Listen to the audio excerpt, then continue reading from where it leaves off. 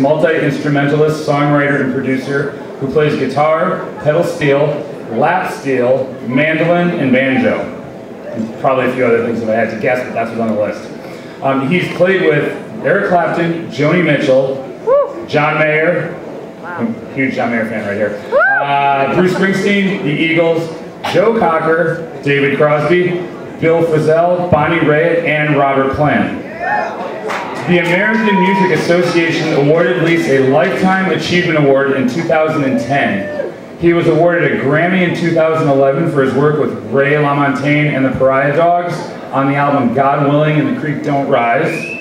And he appeared on back-to-back Grammy Award-winning albums in 2014 on Daft Punk's Random Access Memories and in 2015 on Beck's Morning Phase.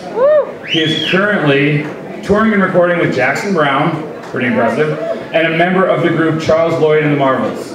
And unfortunately he's not here tonight, so we can roll the video and we can hear his acceptance speech. Hi everyone. I feel so honored to be inducted into the Rock Gods Hall of Fame.